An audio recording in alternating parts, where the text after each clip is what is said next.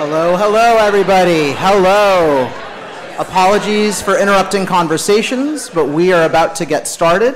Thank you all so much for joining us for the Spring 1L Academic Advising session. At this session, we actually, thank you. Someone cheered in the back. That was very, very kind. So we have a packed agenda actually for you today. First, we're going to talk a little bit about the overall agenda, and then very quickly we're going to talk a little bit about, from there we're going to talk about mechanics and actual graduation requirements. You have some graduation requirements that are a little distinct from some of your predecessors, and some of the upper level students, so the registrar's office will cover that. Our Associate Dean Paul George and our two Deputy Deans, Polk Wagner and Sophia Lee, will also provide some broad kind of guidance as you think a little bit about your 2L and 3L years. Believe it or not, you have 2 more years of law school, and there are a lot of options that you have in front of you. And then following that, we also have a wonderful panel of faculty who will be presenting flash talks on different areas of the curriculum. So you'll be hearing a little bit about health law, international law, our clinical programs. So we have a packed agenda, and that's where we stand right now. I'm going to turn it over to Nicole Federico, who is a wonderful colleague of mine in the registrar's office, and she's going to talk to you a little bit about specific graduation requirements that you have coming up. So let me just get on here. Nicole, please, the floor is yours. All right, so ladies and gentlemen, if you don't already know me, I am Nicole Federico, and I work in the registrar's office. So I passed around a handout for all of you to take a look at. This is your cheat sheet for registration, important dates, the calendar for next year, as well as graduation requirements. I'm going to start with the dates that are at the top. If I were you, I would put these on my personal calendar. The week of June 12th is when the curriculum for next year is scheduled to go out. It will go out by email from our office. It will go out sometime that week. So if it is the 12th and you don't receive it, don't panic. It might be on that Friday, okay? The next date is June 19th. This is the date that advanced registration will open. The following date is July 14th, and that is the date that advanced registration closes. So, important thing to remember, you can enter your requests on the very first day or the very last day. It does not matter in terms of advantage over which classes you will get. So you can schedule it according to your personal schedule, whatever day works best for you. Just make sure you get in your requests prior to July 14th. Can you change your request during that time? Absolutely. Just make sure that your final decision on course selection is in place July 14th, okay? All right, so how to register. You guys have done this past semester, but you weren't really competing the way you are going to be competing this fall. So I always get the question, Nicole, how do I game the system? How do I get into the class that everybody wants? I'm sorry to say, you guys are 2Ls. You guys are going to be competing in the hardest place to get into classes. So the 3Ls, LLMs are going to have priority because they only have one year left, okay?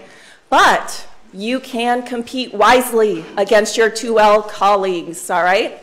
So first, log on to Pen and Touch to do advanced registration. That's how you participate. You're going to rank your courses. It absolutely matters what position you put your classes. The first primary position, that is your ace. That's where you're going to put the class that you want the most, all right? The system works in order, which is very important to remember. The registrar's office always tells students, make sure you have an alternate request for every primary request you have. You might say, Nicole, why do I need that? I'll just put my primaries in. I'm on the wait list for all of my primary courses. Why do I need an alternate? The reason you need an alternate is because your first alternate is a higher bid than your second primary. So if you're unsuccessful in getting into your first primary, the system's going to go to your first alternate. Well, if you don't have a first alternate, your colleague that put a first alternate choice and you did not, your colleague's going to have a better chance. okay? So I strongly recommend you have an alternate for every single class. This, I guess this strategy sounds a little confusing when explaining it. So I put a little chart at the bottom which illustrates what the registrar's advice is when it comes to how to register for classes. Remember that any class you selected as a primary request that you did not get enrolled in, you will automatically be placed on the wait list for. You will not be placed on the wait list for any alternate class, so keep that in mind. When you go to make your selections during advanced registration, record which classes that you actually registered for. I get the question all the time. All right, I'm here for the wait list. Can you tell me what wait list I'm on? I can't. We have no way to look it up by student name. We can only go by course title. So if you record which classes you entered, you can go in and you can say, hey, Nicole, I tried to get into this class, but I was unsuccessful. Can you check it for me? And I'm going to say, absolutely. There is no way to check which classes you registered for after advanced registration closes, which is why we recommend that you record your choices. The next question I get all the time, Nicole, there is no submit button. How do I know my classes went in? My only advice is take a deep breath and relax. As long as you have your choices in place at the close of advanced registration, your requests will be sent to the advanced registration system and everything will go according to plan. If you miss the boat, then you're going to have to email us and we're going to have to put your requests in manually. But as long as you put your requests in during the advanced registration period, you're all set, okay? The other question I get all the time, Nicole, I want to take a non-law class. How do I put that in advanced registration? You don't. Advanced registration is only for your law classes, okay? We strongly recommend that you always have a full law school course load before trying to register for any non-law class, okay? And I'm not going to get into full non-law registration right now because we do have a comprehensive instructions online for that, so I won't go into that now. But we will field questions for that at the office if you have any further questions regarding that issue. Additional resources. So students always ask me, how do I know which classes are most popular? How do I know what my chances are of getting in? I'm going to strongly recommend that you check out our resources online. We have the course offering spreadsheet, which is going to be sent to you guys by email from Claire. It will also be posted online. Our resources for advanced registration, if you go to academics, go down to the registrar's page, and then scroll down. You guys are Penn Law students, you're going to click on that tab. And under course registration, if you click registration for upper level students, here is a wealth of knowledge to help you with your registration. We have the curriculum, which is going to be listed as course list. Block schedules will be posted once they're available. All of the information on clinical courses, externships, what an independent study is, the course finder, your academic advising curriculum compass is available, faculty bios if you really want to study with a particular professor. All of that information is up here. Advanced registration archives. This is where you're going to see how competitive a class is to get into. It'll tell you if a class closed out. It'll tell you if they accepted, if it's a large class, maybe it has 100 seats or maybe it only has 25. It'll have that information for past semesters. We can never tell you how popular a course is going to be until people actually register for it, but you can gauge approximate popularity by these past results. Now, degree requirements. You guys should always keep in mind the degree requirements when you are registering. So as you guys probably know, 86 credits are required to receive the JD degree. Of those 86, you are required to take 6 experiential learning credits. Now, this is a new requirement that was instituted by the ABA and is effective with you guys. What does that mean? That means before you graduate, you have to take 6 credits in experiential learning. Nicole, is that hard? Here's the answer. We have nearly 60 courses that are approved for experiential learning credit, okay? Those include every clinic and every externship. We wanted to see how difficult this new requirement would be. Right now, without even trying, our current students are at an 80% success rate of meeting or exceeding this requirement. So all it takes is a little planning and making sure that you are ticking the boxes prior to graduation. Now, how are you gonna know if it's an experiential learning class? You're going to check the annotated course planning spreadsheet that's going to be sent out by Claire, our registrar, and it will also be posted online. To help you guys navigate this new requirement, we are also having a drop-down searchable option with the course finder, so you'll be able to search by that requirement. So that is also helpful. If you have additional questions about how to go about this, email us, come into our office. If you don't see anybody up front and my door's open, come knock on my door. You can knock on my door anytime. I'm a very open person, so feel free to come and ask questions. Before you graduate, you also have to take professional responsibility. I always tell 2Ls, you know, some of the smaller seminars might be difficult to get into as a 2L. Why not get professional responsibility out of the way? You have to take it. So if you're struggling as to figuring out what you might want to take next year, maybe professional responsibility is an option to get it out of the way. You will also need to complete a senior writing requirement. Many students do this through a journal comment or a smaller seminar that is paper-based.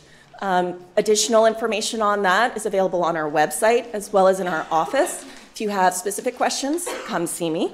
And then you are allowed to take a maximum of 22 co-curricular credits. I have the breakdown there on the sheet, so you can look at that further. And never forget about the pro bono requirement, which you also need for graduation. So that's kind of the rundown, the summary of the nuts and bolts of how to make it through the JD degree and how to register for advanced registration this upcoming semester. The other question I usually get is, okay, so advanced registration ends in July. When do I find out my classes? Usually around early August. We don't have a specific date, but it's usually around early August. I'm happy to field some questions if you guys have questions. Yes? Questions?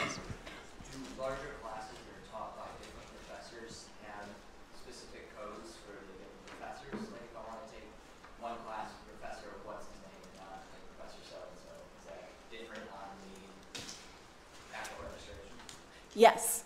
So when the course curriculum spreadsheet goes out, every class that might have multiple sections, let's say there's 4 sections of corporations, each section will have a section number at the end. So the course number is going to be the first 3 digits. The section number is the last 3 digits. Make sure that those last 3 digits match up with the professor you want to take.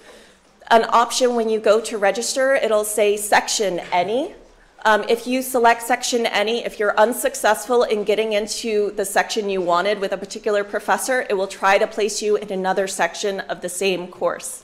If you do not select that, and let's say you really wanted to take corporations with Professor Bratton, and you were unsuccessful, and you said, no, I don't want to take it with anybody else, it'll go to your next request. It will not try to place you in an additional section of corporations. Additional questions? Anyone? If you do have questions and you think of them later, please come see me. I'm happy to talk to anyone. Okay. Thank you so much. Thank you very much, Nicole. All right, so everybody, buckle your seatbelts, hold on tight. We are now going to talk a little bit about the thrill ride that is substantive academic advising. And to get us started on that front, we have our Associate Dean, Paul George, who'll provide you with some general broad brushstrokes guidance on how to think a little bit about your 2L and 3L years and the sort of guidance that could be useful on that front. Please. Thank you, and good afternoon, everyone. I'm very glad to be here with you. I think the key phrase was broad brushstrokes, as what I was described, so I'm not going to tell you that if you want to work in firm X, and these are the 7 courses you have to take before you graduate. I sort of look at the things as a theme of what to consider, and I have sort of two. One is mix it up and think of the experience. So what do I think about mix it up? I like to categorize things. I don't know that's because I'm a librarian or I'm a lawyer, but if you look at the curriculum, there are, I don't know, like 250 courses, a huge number, and it may look overwhelming, but start breaking it down. Well, you have courses that are large lectures, so you've had lecture courses now as a 1L, but you also have the opportunity starting next year to take seminars. These are limited to 14 people. You're working very closely with that faculty member. You have externships and you have clinics. So those are different ways to categorize the courses. You also have courses that are substantive law, securities, corporations, land use planning. You have the skills courses, advanced legal research, appellate advocacy, trial advocacy. There are other skill courses which sound like substantive law, but we were squeezing them into skills courses. So different categories. Other categories you can divide things up to. You have courses taught by the full-time faculty members. We also have adjunct faculty members. These are people who are members of the bar. They're practicing attorneys from Delaware, or actually from DC, pretty much up to New York. They may be judges. They bring to us an incredible amount of experience in what they do, and they actually allow you to focus on very specific, narrow areas of law. So often I encourage students to go and say, well, I have my large survey course and I have my seminar with the adjunct or the faculty or the standing faculty member. And even within the idea of taking courses with my faculty member, deciding, there are many times I think some of you, I guess a high number of you actually will take a course because you love Professor X, this is a wonderful person, and you don't really care so much about what that person's teaching. I mean, you may not have that may not be an area you want to practice in, but you think the professor is so great, you want to learn from that person's style of teaching, view of law. That's a perfectly acceptable and admirable goal to have. You also have large courses and small courses, so corporations is going to be huge. Other courses are going to be small, give you time to work with somebody. You have domestic law, international law. So there are all sorts of ways to start breaking the courses down when you think of how can I choose from all these things. Why am I looking at these categories? Because I think what I like for you to do is really think, what is your law school experience? That's what 5 years from now you're going to think, I had a great course with Professor X. I knew I was never going to practice that area of law, but it was a fantastic course. I learned a lot. I learned how to perceive the law. I learned how to think. You are not going to think 5 years from now about the moment you learned about what the rule of against perpetuities meant. Now, you will not learn that. You don't know what it is now. I can't tell you what it is now. I never knew it for the bar exam. So that moment when certain things click, you're not going to care about a few years from now. You are going to care about that experience. So that's why I say the thing to think about is, think about professors you want to work with and how you can get to know them better. That may be through a small course with them through the seminar. Work with the adjuncts. Have this mixture of professors or standing faculty members and staff and adjunct faculty members. Take a clinic. Even if you think I'm not going to really do that, think what the clinic can gain you in your own personal experience. I've known students who said, I really am not comfortable speaking in public. I'm going to take trial advocacy because that's going to force me to stand up. I'm going to take a clinic that's going to force me to stand up and do something like that. And it gives you the chance to actually apply what you're learning. See, take something outside your field of comfort. Don't stay always within what you're most comfortable with. Challenge yourself, whether that's your ability to write, your ability to speak. Build upon skills you think you might need for your first job as well as those you think you don't have. So that's one of the reasons I can't give you advice if you need to do these 7 courses, because you yourself need to decide what your own strengths are and what your weaknesses are. Ask yourself, can I learn from this course beyond the substantive law? Again, it's back to what can that professor provide you? What are the experiences? We mentioned the opportunity to take courses outside the law school, so think about those. You can take 4 classes outside the law school. How can you, unless you take the Wharton certificate, in which case you take that plus 2 others, but think what those can provide you as well. And then also consider what all you have to do in terms of your other opportunities. So you have your Center of Professionalism opportunities going forward, and what other sort of organizations you have. If you're going to be on a journal, how busy you're going to be. With that, I will say there are some, Nicole mentioned you have to take professional responsibility, you have to take those 6 skills credits. I would say you have to take corporations. It's not on a graduation requirement, but you have to take corporations, so don't think about getting around it. And I say that as a public interest lawyer who never worked for a big business, but no matter what field of practice you're going to have, I think corporations is vital for your area of law. I would actually encourage tax. I think people don't always agree with me, students don't always agree with me, but I think it really gives you the experience of understanding how a complicated statutory and regulatory system works and how you can bring that in together. So those are really sort of you should take courses. I have some don'ts. Don't focus on any one of these categories. Don't take all lecture courses. Don't take all seminar courses. Again, mix it up. Sort of think, what is this package going to present to my future, to an employer when they sort of see the transcript. I have a view that don't take a course just because it's on the bar exam. Okay, so now you could take that too far and not take any courses that are on the bar exam and be in trouble, but since I've already told you to take corporations, you're going to do that. But there are certain courses you can, I've heard people say, and we all have our own course. I won't mention what my course was. I refused to take, and I just learned it from the bar. I knew I was never going to need it, so don't spend your time doing that. And my one other don't is don't overburden yourself. Many of you are going to be on journals, you're going to have other activities, you have time, you will get into the courses you want pretty much. And so just take into account what else you are doing. Are you doing an externship that's more hours than you would normally be working for the course for the same amount of credit? Are you going to be on a journal? Are you going to be doing a lot of pro bono next year?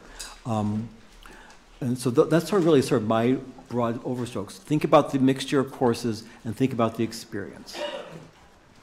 Great. For the deputy deans, if you have additional counsel to offer on this front. I will keep this very brief, and it's mostly repeating and maybe amplifying a couple of the points that I think sometimes students miss. One is, despite the competitiveness of them, I strongly encourage you to take a seminar in your 2L year and maybe even in the fall of your 2L year.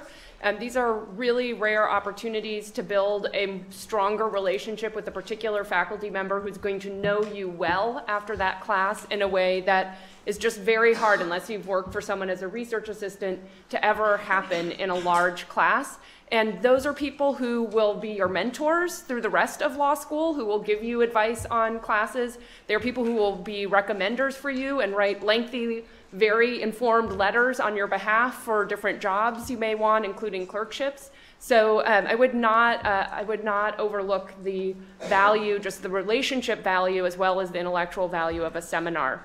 The other point I just wanted to emphasize is the clinics as something to take some time before you graduate, no matter whether you think you're going to be a public interest lawyer or not. The clinics are really a place, there's great skills training in the other classes that are more specialized, but the clinics are going to give you an overall training as a lawyer in a whole range of lawyering skills with a depth and intensity you will not find anywhere else in law school, and those lessons are going to be useful to you no matter what you do. So I would just really encourage you to think about including a clinic as part of your full career here at the law school. And the last thing I would say is it can become very focused on specialization, and I would just also encourage you to remember that this may be the last time you will be in school in the rest of your life. So maybe try to build in something that you do just because you've always loved X, and that might be something you take outside the law school, that might be something you take inside the law school, but don't let this last bit of education go by without doing something just for the intellectual value of it. So I feel pretty unqualified to advise anyone in courses, since I did manage to get out of law school without taking corporations or administrative law, and then immediately started clerkship that required a lot of administrative law. My judge said, "What on earth did you do?" So I guess I would amplify a couple of things that Paul said. One is don't take courses just because they're on the bar. And like, if you want to take the course anyway, that's great, but don't spend any time taking your valuable coursework time for a bar class. I would also say, to echo something that Sophia said, that this is an opportunity to really find some serendipity and take some courses that you don't think you're going to be interested in, but you've heard good things about them, or something that because you never know. You're going to learn from different styles. You might find that you're in fact really interested in that area of law that you really didn't even know yet. So don't be afraid to sort of branch out. And that goes to sort of a different point. And you know, Paul said, don't overburden yourself. I sort of think that this is your shot at burdening yourself, right? You have 2 more years here. You've got, you know, a limited set of time and courses, and let's be serious, this is really not that hard, right? Like, you can take a full load here without breaking a sweat. You all got here. You can certainly handle the work. Seriously. So, you know, don't hesitate to take that extra class and enjoy it.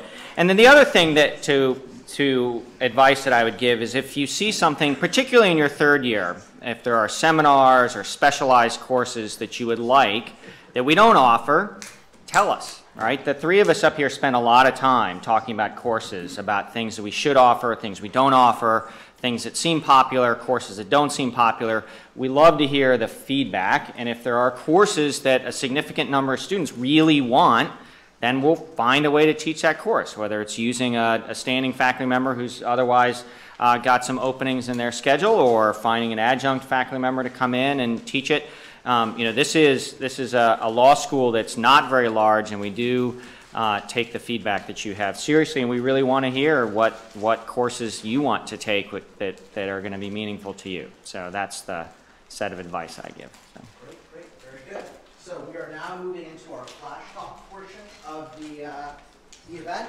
And as a little bit of a wrinkle, when I sent an email to the professors about 2 weeks ago, I feel like there's only a certain musical piece to play that best tries to summarize what it is we were attempting to do.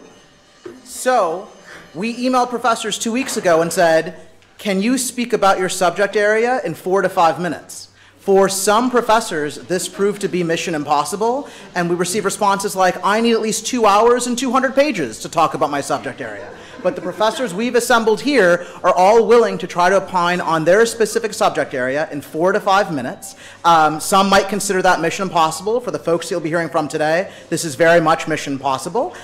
So with that in mind, I will stop the music, and I will go very quickly into our first flash talk. It'll be by Professor Eric Feldman, who will be speaking a little bit about health law. I actually have time limit signs, 1 minute and time's up, that every professor has very graciously been willing to follow. So with no further ado, Professor Feldman, you're up to talk a little bit about health law. Thank you.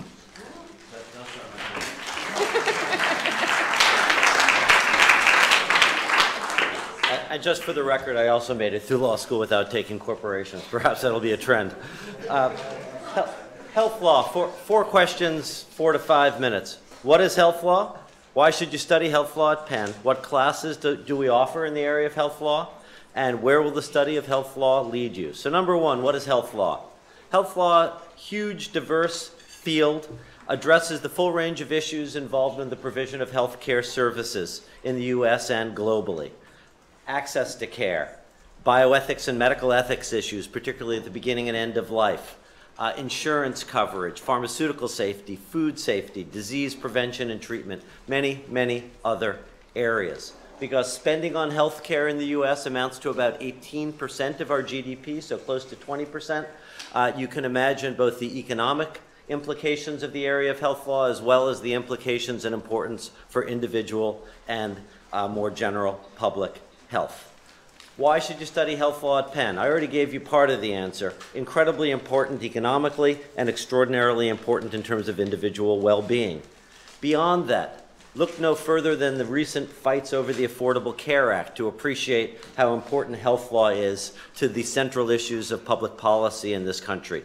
The fight about whether we should get rid of, amend, keep, change the Affordable Care Act, the so-called Obama plan. Healthcare is so important, in fact, that perhaps without you realizing it, we've smuggled it into the curriculum in almost all of your classes. None of you have gotten through the first year without learning about health law in contracts, in torts, in constitutional law, some of you in administrative law, surely in criminal law. and you're going to continue to bump up against health law in corporations, if you take it, in labor law and insurance law and professional responsibility and many other classes. So I think the question isn't, should you study health law? You're already studying it. The question you need to answer is to what degree you want to discipline and focus your study of health law, or to what degree you want to bump into it here and there in a range of classes. That's a question I think only you can answer. For those of you interested in pursuing in a more rigorous way health law, we have a huge range of offerings both within and beyond the law school at Penn. Inside the law school, we have classes that look at healthcare financing, mental health law, FDA law and policy, disability law, public health law, a class called Doctors, Death Panels, and Democracy, a range of clinical opportunities, often in the transnational clinic, in the child welfare clinic, in the intellectual property clinic. One confronts healthcare law in a quite rigorous way. Outside the law school at Wharton, there's a large program in healthcare management. In the medical school, there's a Department of Health Policy and Medical Ethics, and to give you a sense of the dynamism and growth in this area, they're likely to be hiring 5 new faculty in that department, 2 with JDs, 1 a graduate of ours this year. The Annenberg School has lots going on in the healthcare area, the School of Design and City Planning and Hospital Planning, the School of Policy and Practice, what we call SP2. So almost without fail across the professional schools at Penn, as well as in the undergraduate and schools of social science, you will find health law offerings. When we bill ourselves as a law school that takes interdisciplinary studies seriously, this is what we mean. Where is it going to lead you? What sort of jobs? May all sound good, may all sound fun and exciting, but will you be an unemployed person? Absolutely not. I can't think of a professional setting where there are lawyers where there's not health law practice. Federal, state, and local government, large private practice law firms, advocacy nonprofits, legal services organizations, public interest law firms, and more. There are externship opportunities. The General Counsel's Office of the Children's Hospital at Penn or the Hospital of the University of Pennsylvania both have externship possibilities. There are a range of summer positions available for those resourceful enough to find them in the healthcare area, not just for 2Ls, but very much for 1Ls. Some of the most distinguished and successful alums of this law school, both in Philadelphia and beyond, work in the healthcare area. So I would urge you, use our network, go work with them, go learn from them, go overtake them and surpass them professionally. Most of all, and perhaps this echoes what's been said, as you're thinking about what to do in law school, let your interests be your guide. Not what you think you ought to take, not what the bar tells you to take, not what any of us tell you to take. I will say within the healthcare area, there is almost always something for everyone, given how broad the field. So find your niche and pursue it. To the extent that you're interested in talking further about this, I'm always available up in my office. There are a range of other people on the faculty who you either know or can find on the website who work in the area. All of us would certainly be happy to help. Thanks. I hope that was less than 5. Very well done. Professor Feldman clocked in at 4 minutes, 50 seconds. Excellent.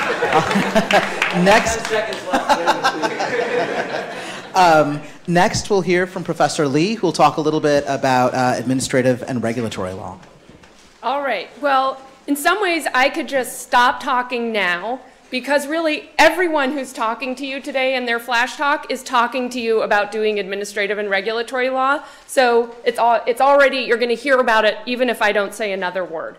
But I am going to say a few more words, and I'm going to talk about what it means to take classes in administration and regulatory law, why you should take those classes, what classes you should take, and then a little bit about who maybe will take some versus others of those. So what is it?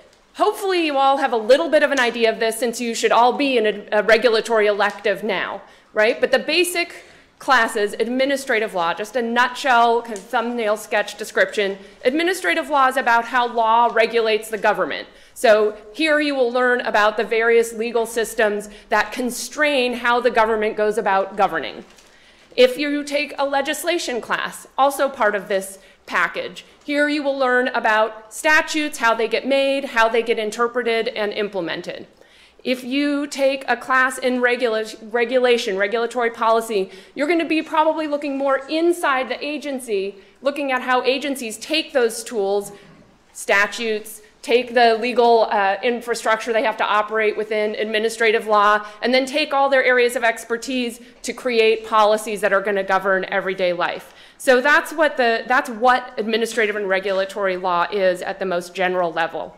Why should you take it? Well, here you're going to hear another pitch of something you should not leave law school without taking. I would say you should not leave law school without taking administrative law and without taking legislation.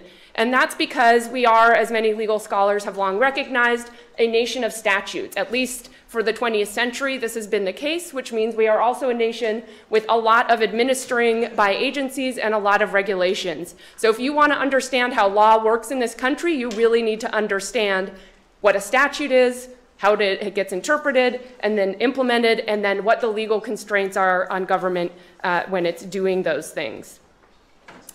I would also say, again, this is a real meta set of skills, proven in the fact that every single one of these flash talks is going to touch on an area of law that is heavily regulatory, right? So whether you're going to do public interest law, housing, environmental law, child welfare, immigration law, labor and employment law, civil rights law, these are all areas where you are going to have to be doing administrative and regulatory law and understand how that works. If you're going to go into private practice, you're going to be doing transactional work. Guess what? Really important to know how regulations work, know regulatory law, because you're going to have to draft contracts that are compliant with that whole body of law out there. Securities regulation, pretty obvious right there. Even real estate, property. I was thinking before this, is there any area of practice I can think of that does not involve administration and regulation? And honestly, I cannot. Okay, so that's what it is. That's why take it. What should you take? Okay, again, basic courses. I think everybody should take sometime in law school: administrative law, legislation. Okay, those are just need to know it for whatever you're going to do. You don't want to end up like Polk in your clerkship, having no idea what Chevron is. Okay. Still don't. Okay, but what about beyond that? So more advanced offerings that we have here. There are advanced regulatory policy seminars that Professor Colonnesi runs that you can do everything from write and generate content for RegBlog, now the regulatory review on these issues, to studying more, again, inside agencies and how they go about regulating.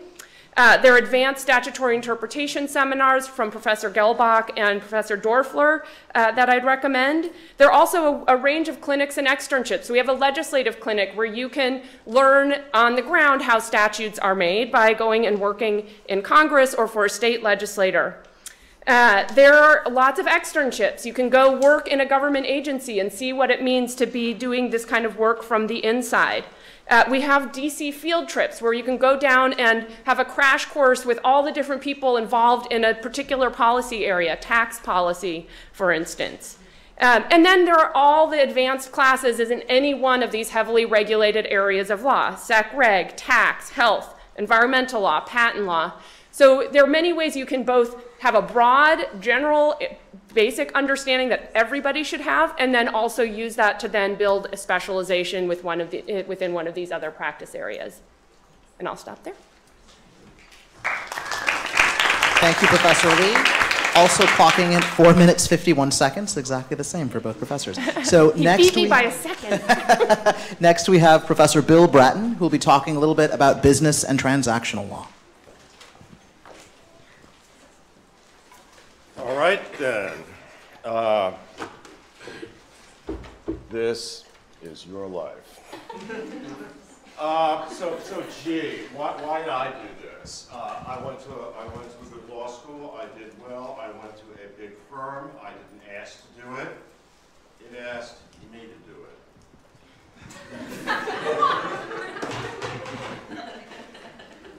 And it worked out okay.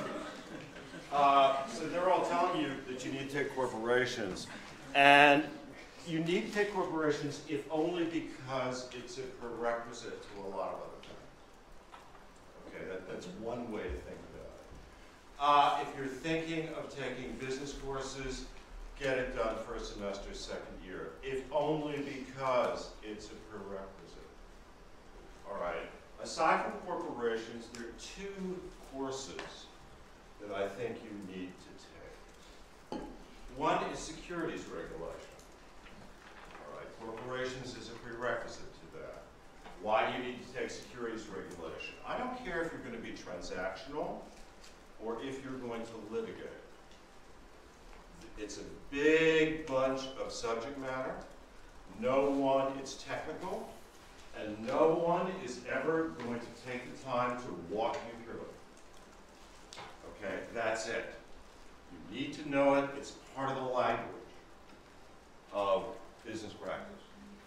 Okay, so it's a language, a way of thinking that you need to learn. All right, the second course, and this is the nasty one for some of you, is accounting.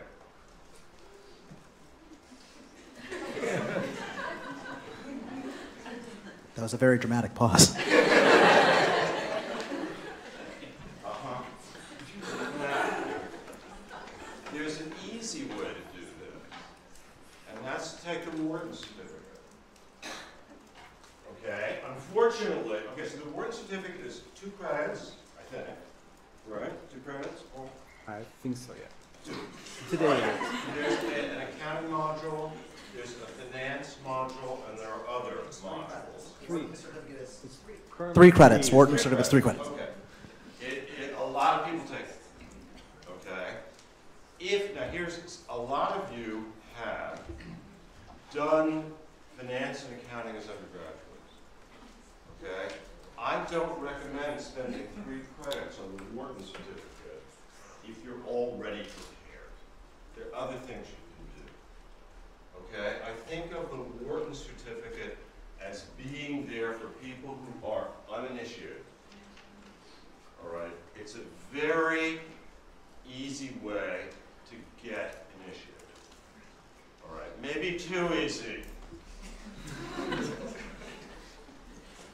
So, every fall, there's an accounting course offered here in the law school. Check the registration figures. A lot of people take it, and they take it for very good reasons. It's like securities. No one's going to walk you through this, and you need to learn the language.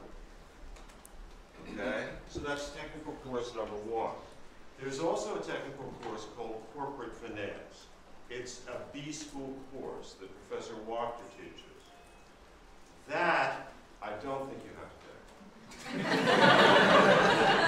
That's strictly for quants. Okay? If you're a quant, you've probably already had it, but if you're a quant, take it. All right? Otherwise, you can pick it up at work. All right. That's those technical courses. Those are the ones that I want you to do. I used up my time. All right, so you take corporations, you take securities. Beyond that, there's a wonderful menu of advanced courses to take. Building block courses, bankruptcy, some of you are taking now. You might think of working at it even if you missed it first year. Okay, antitrust, for people who are thinking of litigating. Legal aspects of corporate finance, my course, and M&A. Okay? Those are the basic building blocks for your practice. All right. Thank you very much, Professor Bratton. Next up, we have Professor Mayeri, who is going to be quite ambitious here. She'll be talking both about employment law and family law. Please, Professor Mayeri, you have the floor. So I'm going to try to keep this to 5 minutes total. I'll see how I do. So the first question I want to answer is why take employment law? I'm going to start with employment law. So I think employment law, apart from being an exciting and dynamic area of the law, is one that never goes out of style. Whatever the state of the job market or the economy, employment law is always there. Every year, the Supreme Court decides major cases that touch on employment-related issues. We also all have a stake in employment law. Almost all of us either have been or will be employees at some point in our lives. Some of us will be employers. Some of us will represent employees and employers. Americans spend a tremendous amount of time at work. The job market and the nature of work is changing in profound ways that are fundamentally shaped by the law of the workplace. And the employment relationship also gives rise to a lot of crucial benefits, particularly in the United States, including retirement benefits, health insurance, tax credits, etc. So what do our courses on employment law cover? Our courses cover almost every aspect of the legal regulation of the employment relationship. So that includes laws that regulate relationships between employers and employees, unions, independent contractors, the government. You will learn in employment-related courses about a lot of major statutes, including the Fair Labor Standards Act, Title VII of the Civil Rights Act of 1964, the Americans with Disabilities Act, ERISA. I could go on. You'll learn everything from wage and hour law to workplace privacy to at-will employment and its limits, changing definitions of employment in the new economy, to discrimination laws based on race, gender, religion, national origin, disability, sexual orientation, genetic information. You'll learn about legal remedies for harassment, free speech in the public and private workplace, work-family policy, accommodations for disabilities, pregnancy, etc. in the workplace, the role of public and private unions, employee benefits law and its tax implications. You'll also, I think, significantly have the opportunity to learn about various dispute resolution mechanisms. So in employment law classes, you'll encounter, of course, litigation. You also encounter negotiation, arbitration, conciliation. And significantly, just to back up the point that Professor Lee was making, this employment law is an area where administrative law and legislation are really important courses to take at some point in your career. I have to say, I did not take administrative law in law school, and it's my probably greatest regret of something that I didn't do. So the key courses in this area include a survey course on employment law taught by Professor Lee, employment discrimination, which I tend to teach, and additional courses that are offered fairly regularly, such as employee benefits law, litigating employment class actions.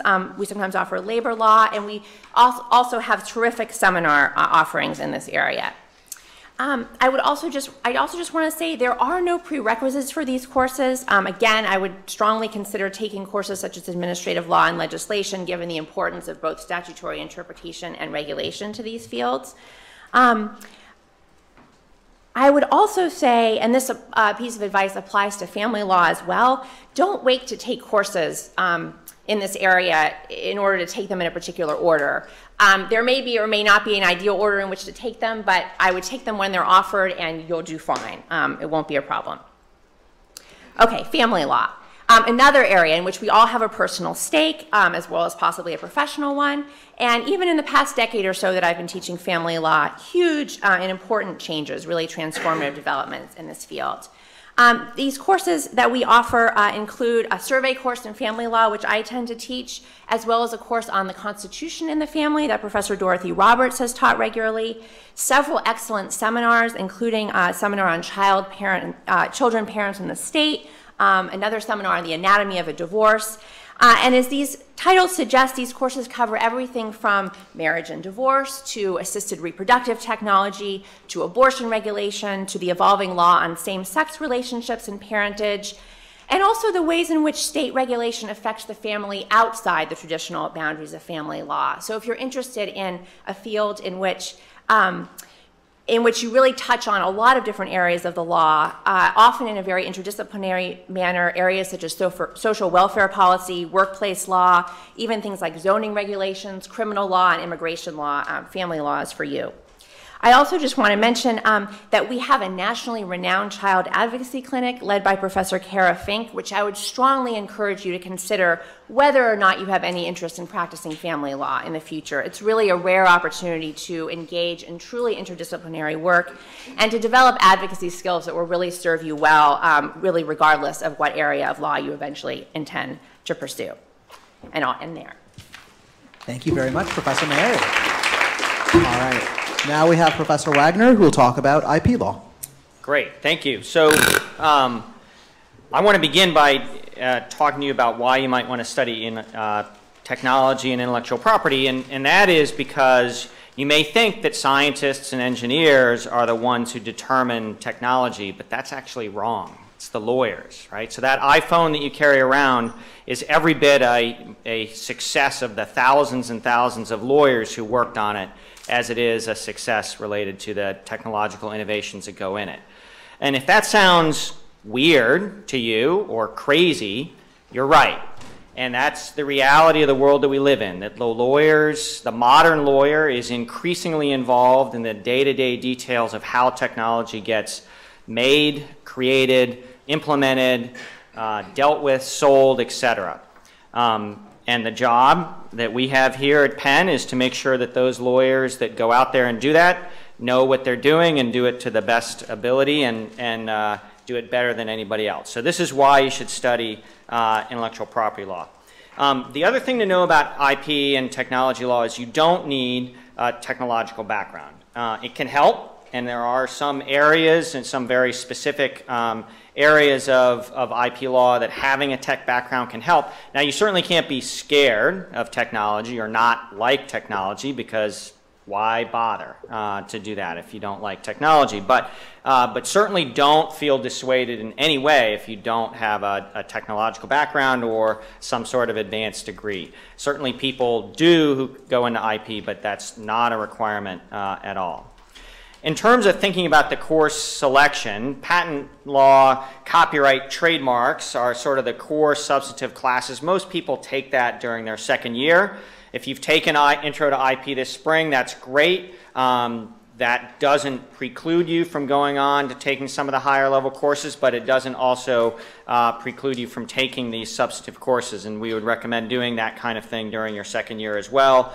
There's also courses that are not direct IP courses, but also very heavily related to technology, such as privacy, e-commerce and internet law, telecommunications law. All of those are sort of the core substantive background that we would encourage you to take. It's the third year that, at least in the IP program, we feel like is really where the fun and the interesting thing is. We have a clinic that we work closely with, the Detkin Clinic on Intellectual Property and Technology, which does IP transactions. It's one of the only clinics in the country that is specifically designed around this particular aspect of intellectual property law. It uses a lot of the technologies developed here at Penn as the caseload. So you work with Penn scientists and engineers to bring their technologies to market. We have a new course starting next year that Professor Balganesh is going to do that's going to be on legal scholarship, where the product of that course is essentially a journal. And so that's a new and innovative course. I teach a course on appellate advocacy and patent law, where the goal of the course is to compete nationwide. And in fact, we have students going to Washington, D.C. next week for the national finals. We have a patent litigation simulation course taught by a federal judge and a local high-profile patent litigator that takes a course from the start of pretrial motions all the way through instructing the jury on how to do a patent litigation. So these are just some of the courses you can take, mostly in your third year. There's some options to take these earlier, and certainly I'd encourage you to take some seminars and things in your second year. But really, the second year should be to sort of lay the foundation for what you want to do and then move on up to these advanced things. We also have a fair amount of advanced seminars, advanced copyright theory, the law and economics of intellectual property transactions, pharmaceutical litigation, you name it, we've got a course. We're also always adding new courses. A couple things I'd like to note as well, which is in the IP area, we have a very strong faculty-driven organization called the Center for Technology, Innovation, and Competition. That has a big student outreach component. We hire faculty, we hire fellows as part of the CTIC that work with us on the faculty, both on our research and on other projects. There are summer fellows, fellowship money, and other things available. We run a lot of events.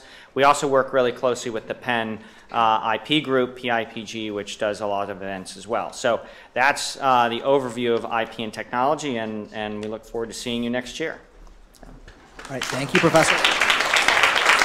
Okay, now we have Professor Dalil, who will talk a little bit about international law.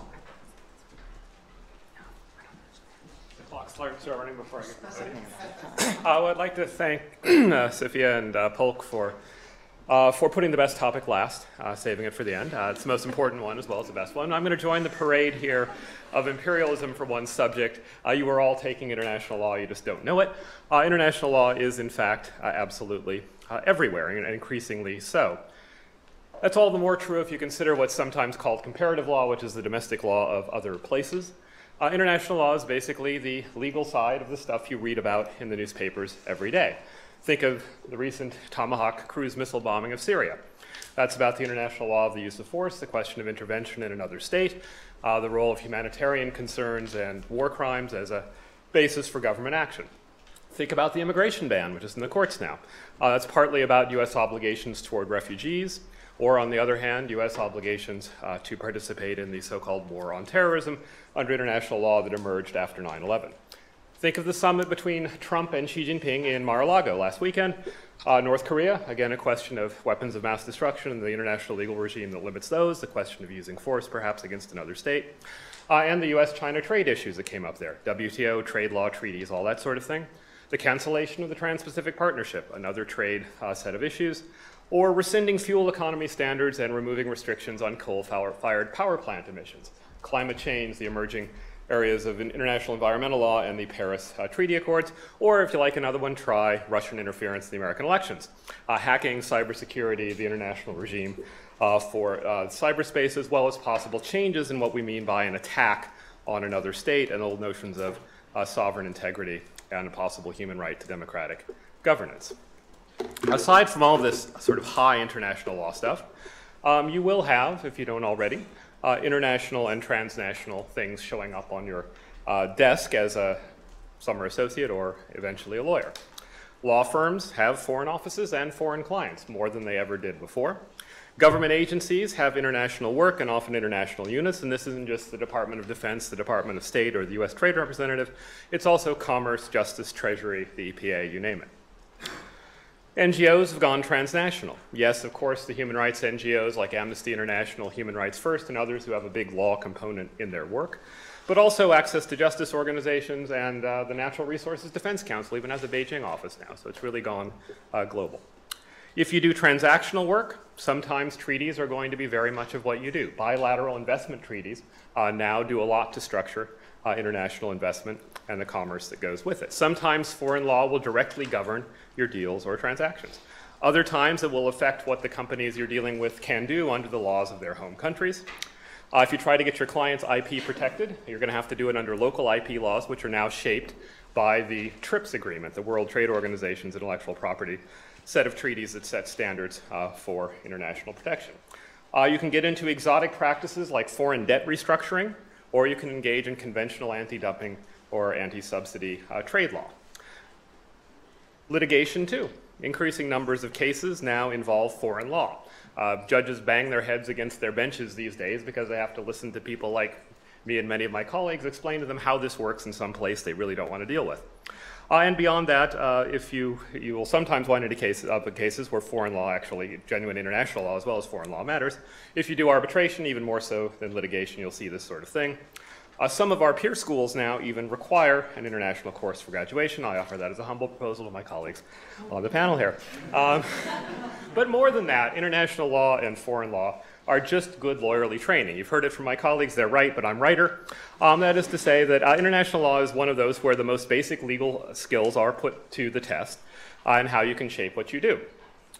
You work from a relative handful of extremely complex cases. You have to interpret general principles that have a lot of flex for interpretation. And if you take comparative law, foreign law, it gives you an outsider's perspective on your own legal system. In fact, as Dean Fitz once told me after talking to a managing partner at a law firm about what courses you all should be taking, the managing partner said, I don't care if they take Chinese law, something I took as a personal insult. I don't care if they take Chinese law as long as it's a rigorous course. So what should you take? Well, take the basic international law course. We'll introduce you to the actors, the processes, and the subject matter of international law. Sometimes I teach that, sometimes Bill Burke-White does. Then there are a lot of advanced courses which get into various subject matter areas of public international law, human rights, trade, environmental law, things like that. On the private international law side, what we used to call it, the gateway course is basically the international business transactions course, but there are lots of other courses, transnational M&A, international bankruptcy, conflict of laws, commercial arbitration, both subject and process type courses. Finally, comparative law, that is the law of other jurisdictions. That's one of Penn's strengths. You can take courses on Europe, China, Japan, India, and other places. And finally, I would say don't limit yourself to courses. Think of all the other, certainly don't limit yourself to courses in the law school. There are a wealth of offerings across the university. There are lots of great talks and conferences, lots of centers. I urge you to take advantage of that. But if nothing else, take these courses because they address systematically something that is seeped into all of your courses already and is inescapable in any area of legal practice. Unlike many generations of your predecessors, you can't escape being international and comparative lawyers. And most of all, you don't want to disappoint the managing partner who wants you to have taken Chinese law. Thank you very much, Professor DeLille. We now have Praveen Kasuri, who will be talking a little bit about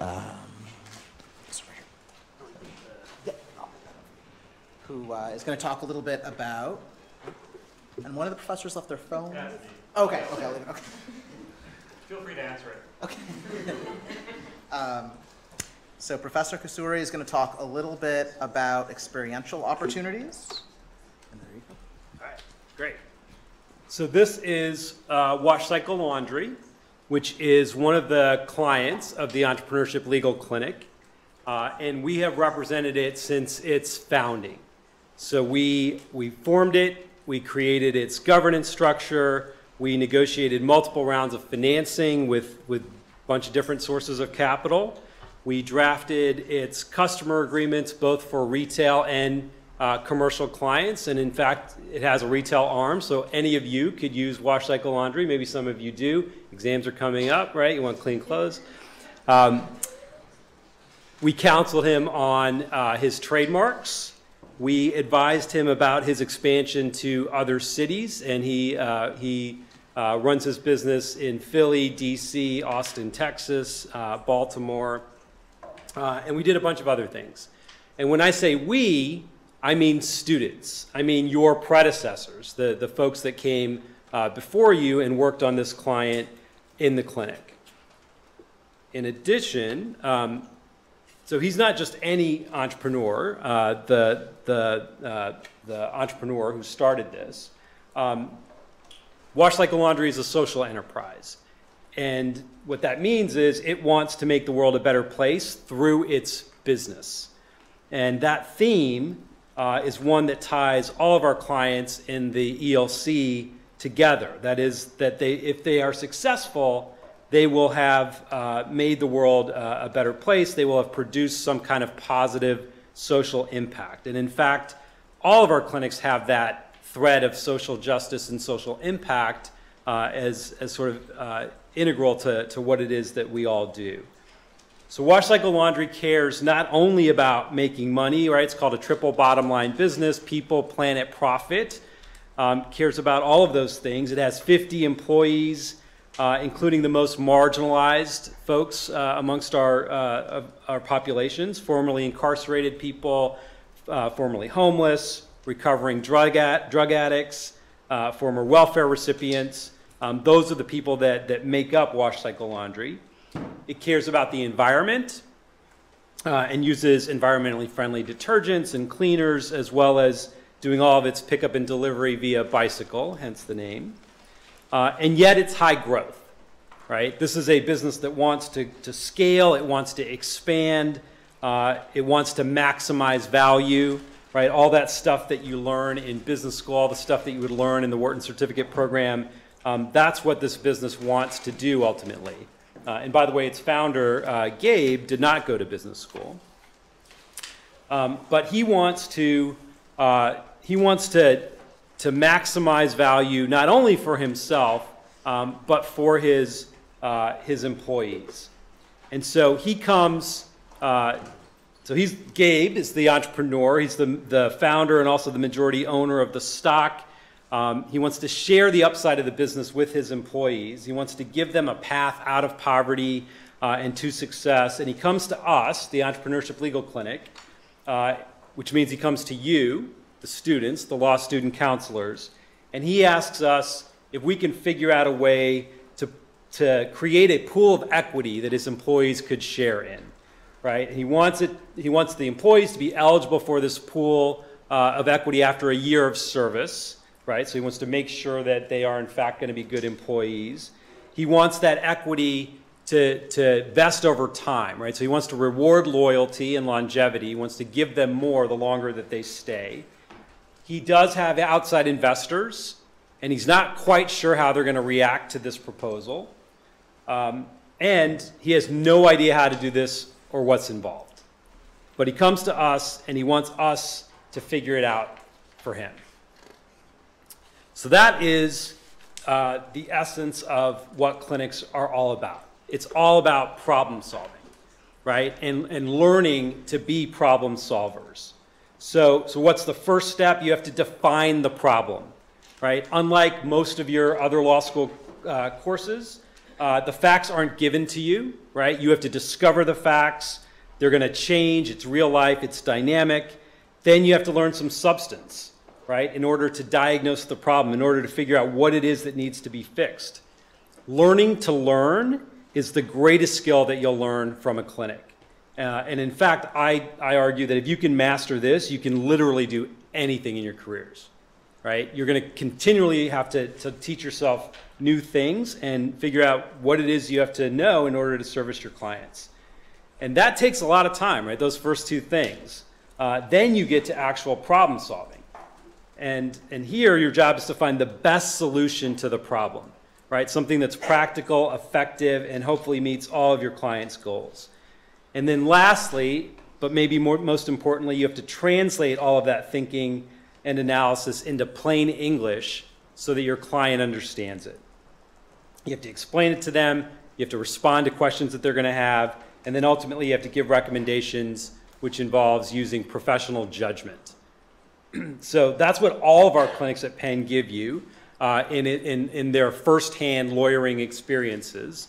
And we have 9 of them. Child advocacy, you heard a bunch of people mention them already. Child advocacy, transnational clinic, IP clinic, civil practice clinic, public defender clinic, a legislative clinic, mediation, the Supreme Court clinic, and then my clinic, the entrepreneurship legal clinic. Very much, Professor Kasuri. We do have a few minutes for questions, and we have a wide array of experts here traversing a lot of subject areas. Are there any questions from any first-year students? Anyone, any brave souls? Yes, Christina.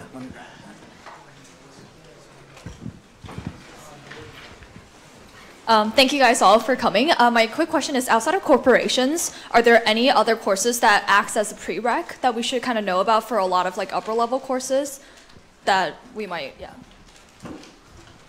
So at least in the IP area, most of the third-year courses, or several of them anyway, are going to require the second-year prereq, right? The substantive courses, patent, copyright, trademark. So we do have a series of prereqs there. I'm not sure about the other areas. I would imagine for tax law, for instance, taking the basic tax law course is a prerequisite, or at least extremely helpful before you get into any of the more advanced tax courses. I don't think any of the corporations really is the one that's the biggest gateway, but right, the other ones, if you have a sequence, you should identify that beginning course. All right. It appears, given the movement of the audience, that it may be time to adjourn. So please join me in warmly thanking all the wonderful faculty that we have here. This was really, really great. And my final point for those of you who are here, this will take 10 seconds. If you go to Academics and Curricular Compass, this is our overview of the curriculum. And if you scroll down, it actually has subject fields like business and transactional law, health law, family law. This is all going to be updated this summer, but if you click on a particular field, you will then be able to read a little bit about what that field is covering, and also classes that relate to that field. I know many of you are going to be very busy studying for finals. Some of you may lose sight of the fact of why you're here. Take a moment to look at this and get a sense of some of the different subject fields that we have here. And thank you again to the wonderful faculty who graciously gave their time to this. And have a very good afternoon. Thank you, guys.